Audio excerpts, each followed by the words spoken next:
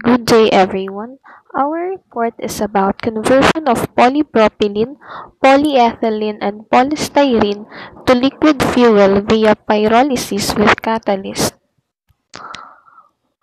I will be reporting about the introduction. Plastic is a high molecular weight material that was invented by Alexander Parks in 1862. Plastic is a polymer, which means it has a long chain molecules. Since plastic have good properties, it is one of the most commonly used material in the society. It is commonly used in homes, offices, electronics, and all industry. One of the major concerns of extensive use of plastics is the disposal of waste plastic. Due to its limited biodegradability, they create significant problems by piling up in landfills. The pie graph shows the waste generation in Iloilo City as of 2006. You can see here that 45.1 tons of plastic or 15% per day is thrown away.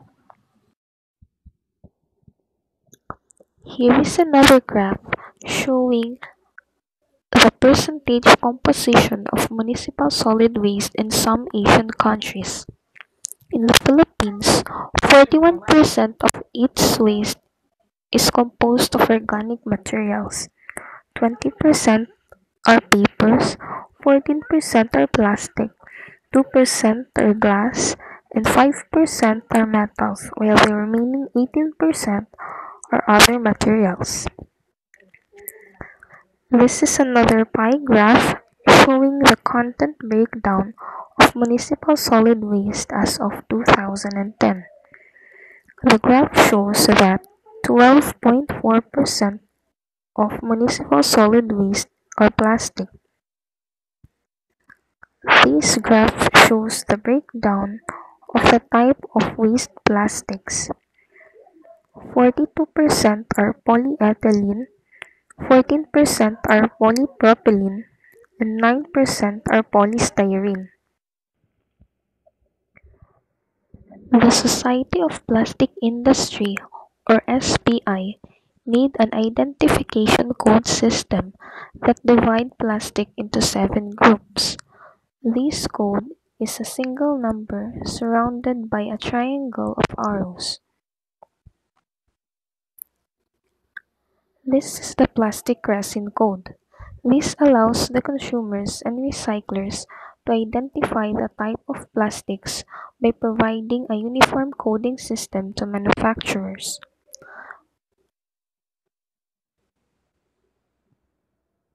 Plastic number 1 is for polyethylene terephthalate. Plastic number 2 is high density polyethylene. Number 3 is polyvinyl chloride. Number 4 is low density polyethylene. Number 5 is polypropylene. Number 6 is polystyrene. Number 7 are composed of other types of plastic. We will focus on these plastics which is used in pyrolysis process. What is pyrolysis? Pyrolysis comes from the Greek word pyro, which means fire, and lysis, which means separating. In this process, the organic material is decomposed at elevated temperature in the absence of oxygen. So now let's talk about the discovery of plastic pyrolysis in the Philippines. Here in the Philippines, it was Jaime Navarro who was able to apply the principle of pyrolysis. He is a commerce undergraduate who have been passionately fascinated by the versatility of plastics. On 1970, he started to recycle plastic scraps to make plastic twine, straws, and sticks in Bacolod. In the year 1983, he experimented again and was able to produce liquid hydrocarbons, but the project was not yet feasible at that time, so he just recycled bunker oil to get clean motor oil for two-stroke motor engines. In December 2007, during the trial run in Bacolod, Mr. Navarro finally found a great way to recycle plastic bags. He found the best process of converting reject plastic scattered on the streets like sandbag, garbage bags, and styrofoams into fuel.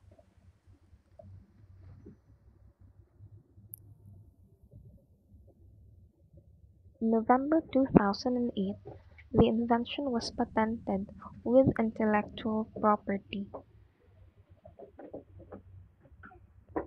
Let's proceed on the concept of pyrolysis. In plastic pyrolysis, the feedstock is continuously treated in a cylindrical chamber and undergoes thermal degradation without oxygen. The product in pyrolysis is mainly composed of non-condensable gases, liquid, which is equivalent to fuel, and char. Both plastics and petroleum are hydrocarbons, which means they contain both carbon and hydrogen. The difference is that plastics have longer chain than petroleum. If the plastics undergo thermal cracking, it would have similar structure with petroleum. Here is the hydrocarbon range in commercial fuels. LPG have 3 to 4 carbons, petrol have 4 to 12 carbons, kerosene have 12 to 15 carbons, diesel have 12 to 24 carbons, while heavy fuel oil have 24 to 27 carbons. Polyethylene, polypropylene, and polystyrene are all hydrocarbons consisting entirely of carbon and hydrogen, which are similar to hydrocarbon fuels such as liquefied petroleum gas, petrol, and diesel. Here is the structure of polyethylene, polystyrene, and polypropylene. PVC is not preferable in the fuel product because chloride is not desirable in the fuels. PVC have different thermal cracking process and different products from those of common waste. If the feedstock contains PVC, the plants must have a treatment system and a solvent scrubber to remove HCl from the pyrolysis product. Polyethylene terephthalate is not suitable because of formation of terephthalic acid and benzoic acid. Plastics are derived from petroleum and have calorific values in a similar range as those of LPG, petrol, and diesel. Here is the table showing the comparison of energy density of plastics and different types of fuels. You can see here that polyethylene, polypropylene, and polystyrene have almost the same calorific value from liquefied petroleum gas, petrol, kerosene, diesel, light fuel oil, and heavy fuel oil. Let's now proceed to the effects of catalyst. Catalyst helps to shorten the carbon chain and thus decreasing the boiling point of the product. It also increases the yield for liquid products and decreases the yield of char. Catalysts reduce the unsaturated hydrocarbons and promote the yield of aromatics and naphthalene. Heterogeneous catalysts are preferred due to their easy separation and recovery from the reacting medium. The reactants diffuse to the catalyst surface and adsorb into it and experience chemical reaction. After the reaction, the products desorb to the surface and diffuse anyway. Heterogeneous catalysts can be summarized as nanocrystalline zeolites, aluminum-pillared clays, conventional acid solids, mesostructured catalysts, superacid solids, gallosilicates, metal supported on carbon, and basic oxides.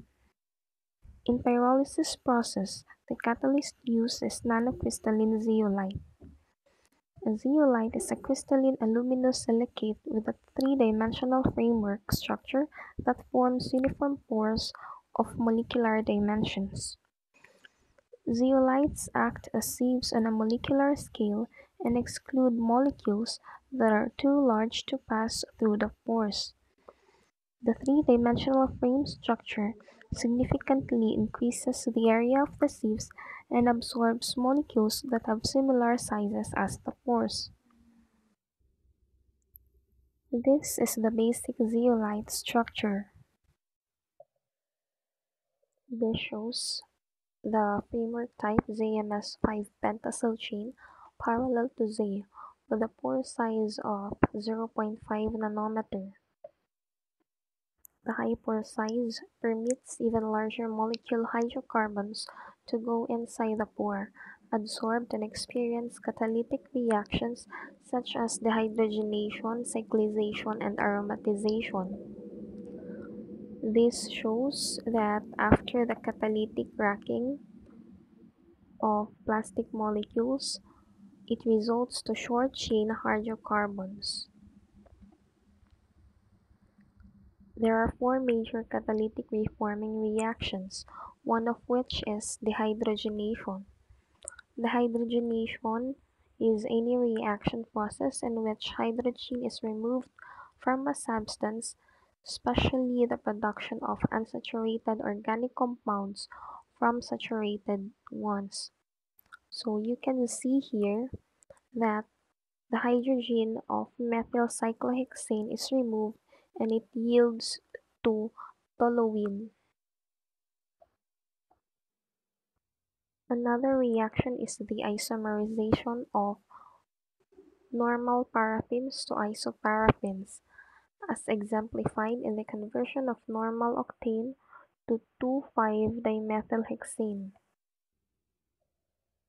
Another reaction is the dehydrogenation and aromatization or dehydrocyclization. This is a simultaneous hydrogenation and cyclization. So as exemplified, the conversion of N-heptane to toluene. Another reaction is the hydrocracking of paraffins into smaller molecules.